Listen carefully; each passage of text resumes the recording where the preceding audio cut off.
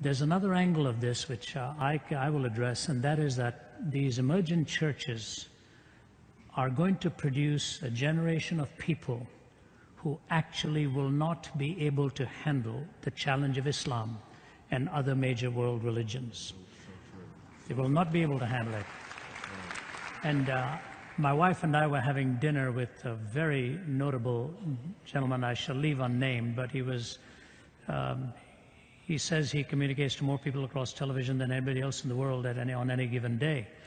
And I won't say too much more, but we're sitting across the table, and he said he'd just been talking to a Muslim scholar and came away quite impressed with the fact that he had not known that there was really not that much of difference between Islam and Christianity. So my wife and I were having dinner with him, and my wife is very well controlled in her expressions, and I thought she was going to choke at that moment. I had to just turn over to her and calm her down. I said, why did you say that? He said, well, you know, he talked about all the points of agreement we have and so on. I said, well, let's go from here. They don't believe we have the Bible, that the New Testament is lost. They don't believe Jesus is the Son of God. They don't believe he died on the cross. They don't believe he rose again from the dead. They don't believe he's coming again as king. Do you think there's a difference between what they believe and what we do? I said, they don't have the gospel. But you know, this is the problem. The Muslims have shown us up. We don't know what we believe. When they present their ideas to an average young Christian going to one of these emergent churches, one of the most prominent of those churches draws about 20,000 on Sunday. You can read his book. In that entire book of having a better life now and best life now and so on, there is not one mention of the cross in it.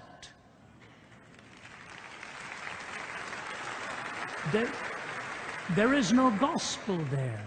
And so, you know, along with all the other compromises, we're going to be shown up. And the whole idea of RC here, you can't show counterfeit if you do not know what the genuine is. And I think that's a big price we are going to pay very dearly as a result of this kind of lack of proper teaching.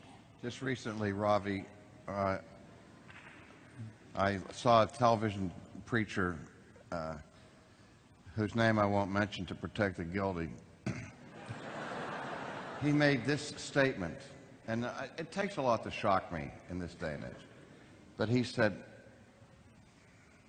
I don't care who you are, what you have done, or who you have done it with, God is not angry at you.